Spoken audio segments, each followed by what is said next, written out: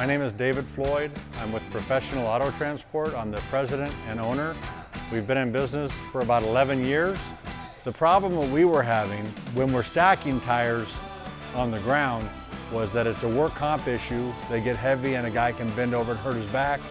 The other issue was beating the tires, where the tires get squished and they're very hard to get back on the rim. I met Vidir at a SEMA show about 6 years ago. They had one of their tire carousels there capable of holding car tires. I asked the representative if they made one for truck tires, and he said they did. They custom built each unit. They set up the install when your unit is completed, and they delivered right when they said they were going to deliver it. They're custom colored. They powder coated the color that we wanted, and everything they said they were going to do, they did. What I like most about the Vidir product is it holds a lot of tires in a minimal amount of square footage.